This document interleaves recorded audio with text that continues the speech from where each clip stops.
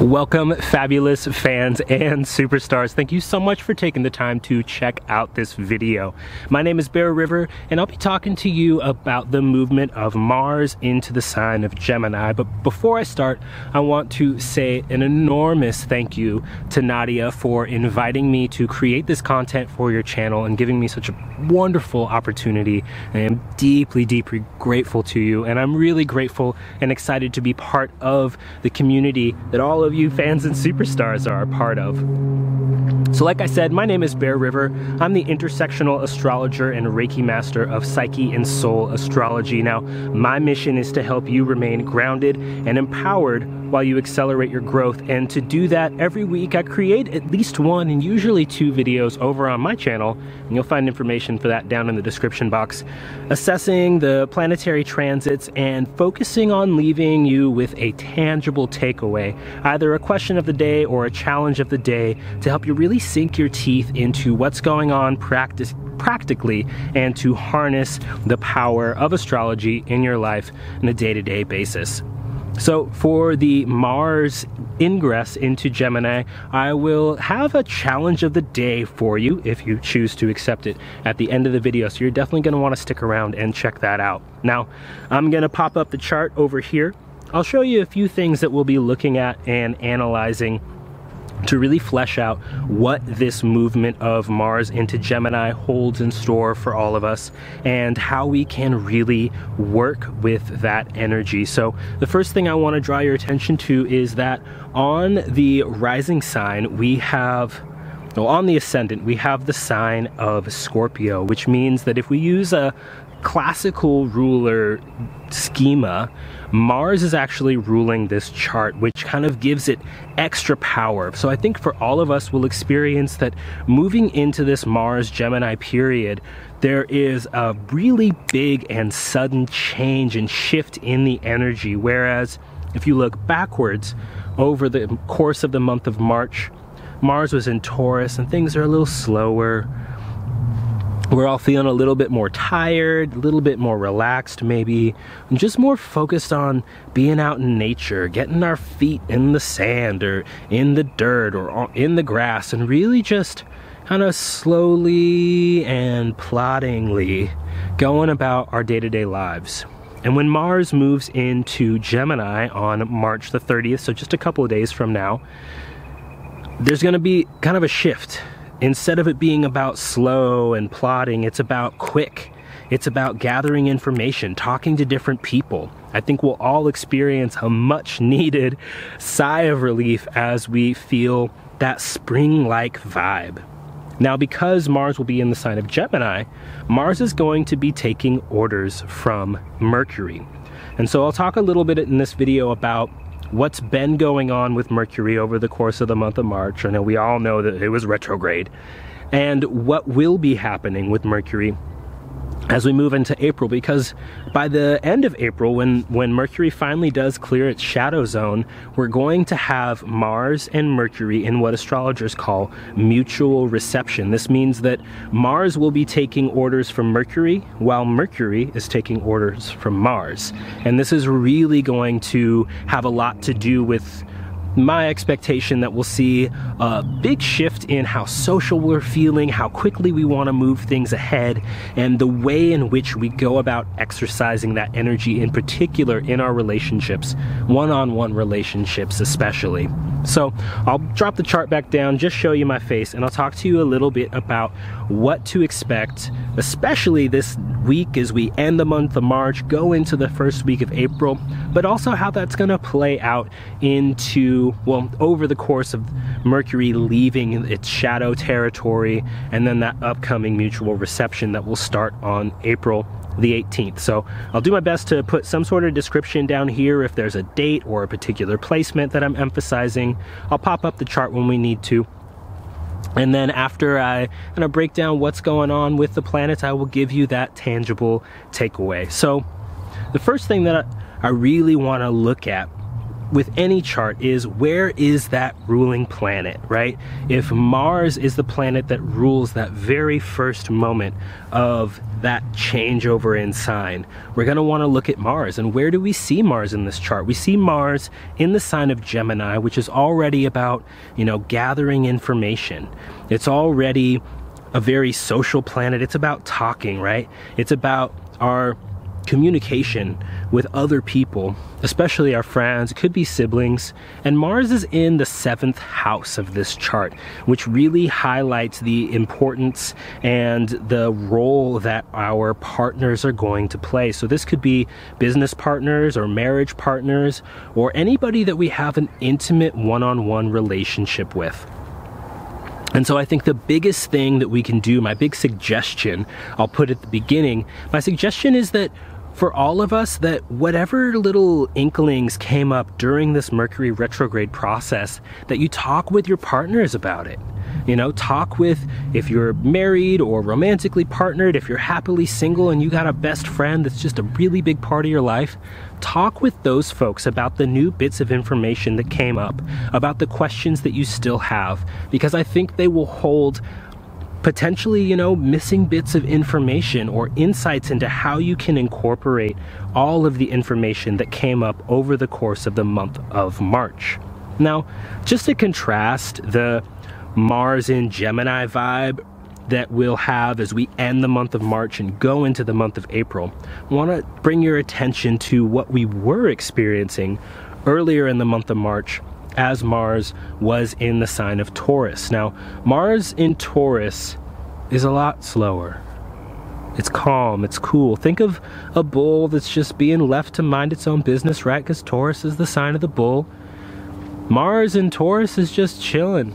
Only real mission is to just eat grass, hang out in the field, chill with the cows. Pretty mellow, all in all. And I think for a lot of us, this really worked to our advantage as we're going through this Mercury retrograde time, or as we were going through that Mercury retrograde time, where our reassessment, our new decisions, our retracing of our steps are all really highly emphasized. We're in a place where we're able to be more receptive, a little bit slower to process and assimilate all of those new vibes, all of that dream time energy. Just let this boat go by here.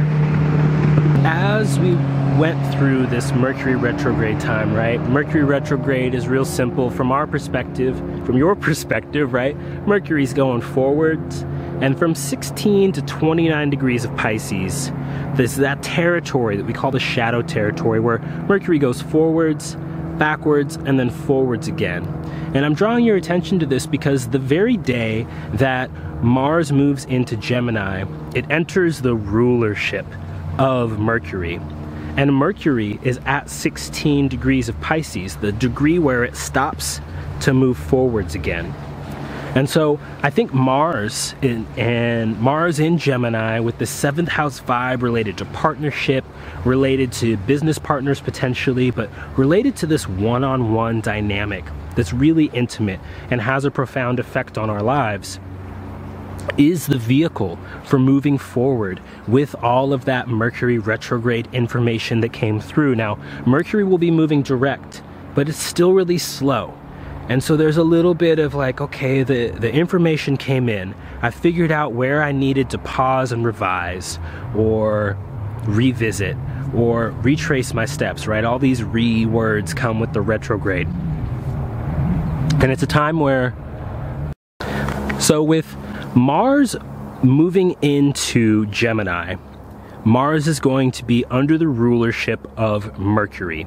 And being under the rulership of Mercury, while Mercury is still really slow, just finally moving through that shadow zone, I think Mars is really going to hold the key to actually assimilating all of that information and doing something with it.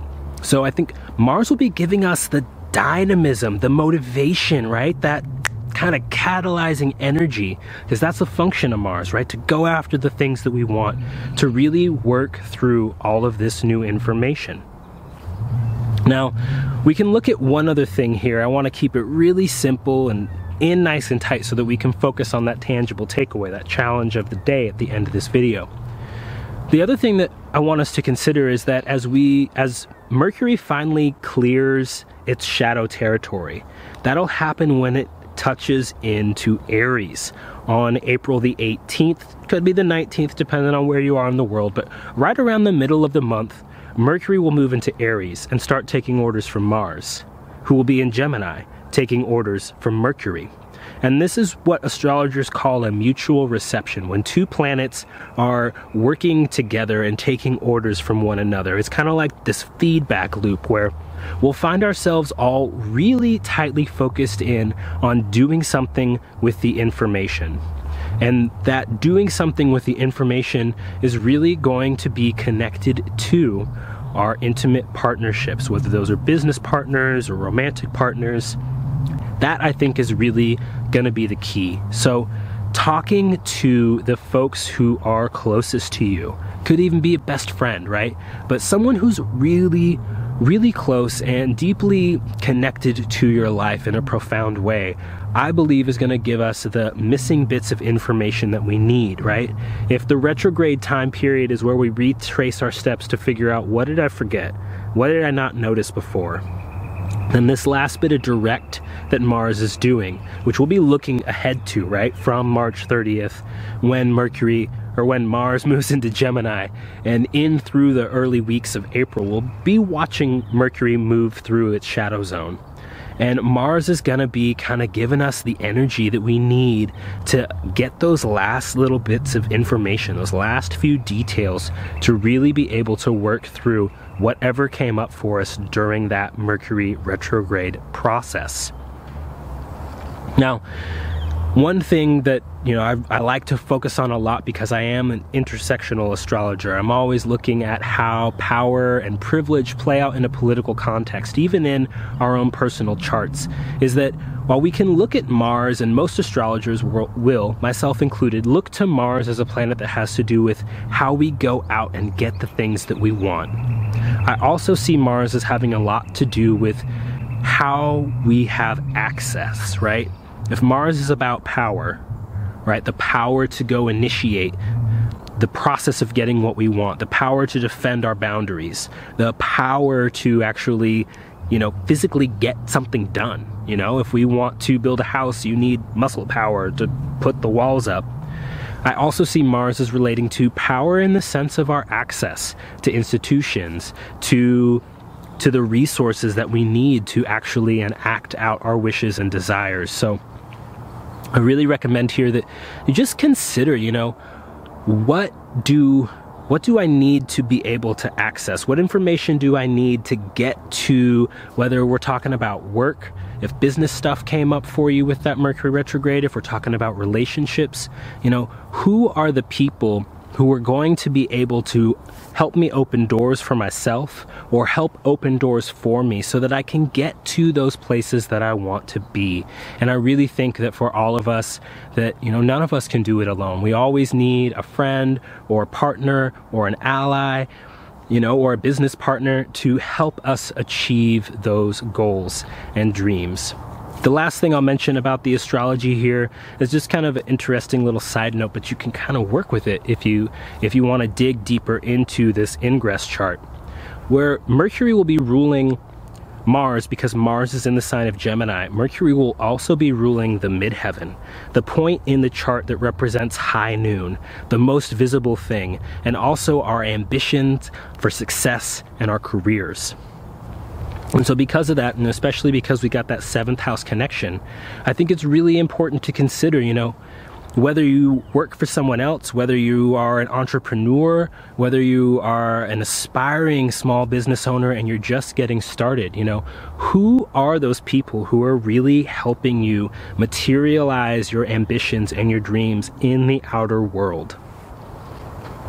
And that will bring us to the challenge of the day, a way that you can really take all of these abstract thoughts and make them personal, make them real, and actually work with them immediately as soon as this video is over.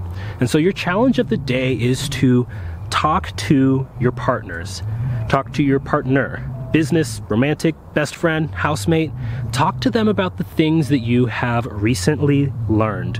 Whether you learned them independently, something that you learned together, or if you still feel that you need more information, then go learn something new with your partner. That is, I think, the easiest and most direct way that we can really tap into this energy. And this is a challenge that you can recreate every day over the month of April if you want to. Do it for a whole week. Bring it back right around April 18th and see how that learning process changes as Mercury too moves sign and that mutual reception kicks up. So once again, thank you so very much for your time, for watching this video, and huge, deep bow to Nadiya. Thank you again for this wonderful opportunity. Again, my name is Ryver. I am the Intersectional Astrologer and Reiki Master of Psyche Soul Astrology. It is my pleasure to have had the chance to talk to all of you fabulous fans and superstars today. To find links for my channel, for social media, if you want to let me know how this challenge goes for you, just use the hashtag #ArmchairAstrology. I would love to hear what you think of this video and how you are using this information in your day-to-day life. Until we meet again, thank you, many blessings to you, and may your learning be fruitful and carry you forward.